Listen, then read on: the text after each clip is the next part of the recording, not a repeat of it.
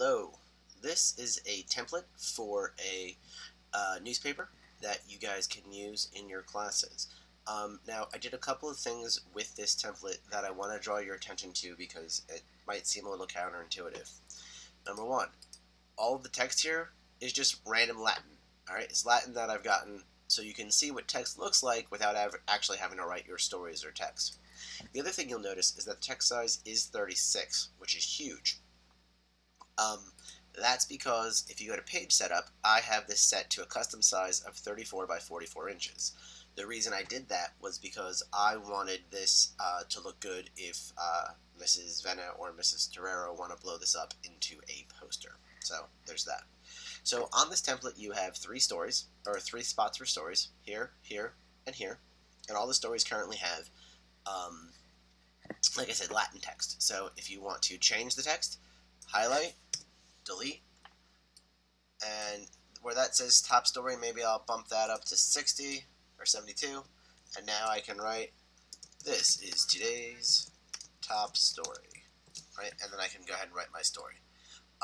You can drop the font size down to 12, which is a very readable size. When I print it, it'll be the size of normal text on normal paper, but you have options as far as that's concerned. Each of these images are placeholder images.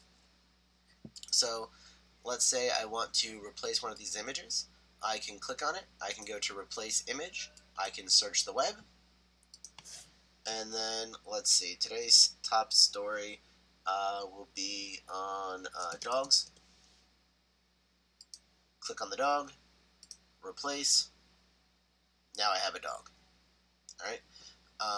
Maybe down here we want to replace images, search the web. We're talking about cats down here. Right, and then there's the image of the cat. And let's say you don't like the placement of that or the look of that, you can click on any image. You can go to crop, right, and you can crop like that. Or if you are more interested in something else, you can do a mask. Shape, so click this little down arrow here, shape, and let's go with this. Alright, now I have that as my shape. Or let's say I want to thicken the line around the box. I can do that by clicking this pencil. Right, I can change the color to blue. I can even change it to a dashed line. You guys have options, okay? So, also, you might not want to call it the Technology Times. If you double-click, you can change the name. Maybe you don't like Times New Roman. Maybe you like that. Then you have to reshape. This title here is word art, so you can change it by double-clicking, right, and changing your text, and then select the font that you like, and then you just move it around like an image. And this is pretty much how you're going to work this. When it's done, if Mrs. Torero and Mrs. Venna really like it, you can send it my way and I'll make a poster. Right?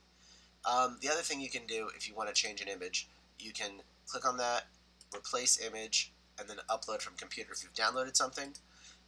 Or if you click on that image, you can go to format options.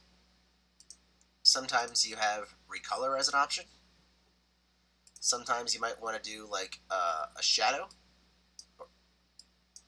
So now that image kind of has that little reflection, I'm sorry. You can do a drop shadow.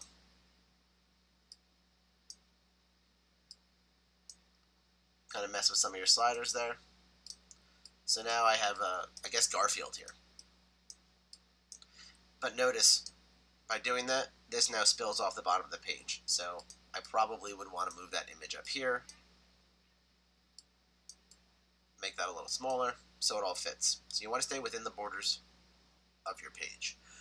You're working on a Chromebook, so if you go to View and Zoom, fit might be like 4% because that's just going to be very, very small because of how big this file is, or how big this page is. Remember, it's 44 inches tall.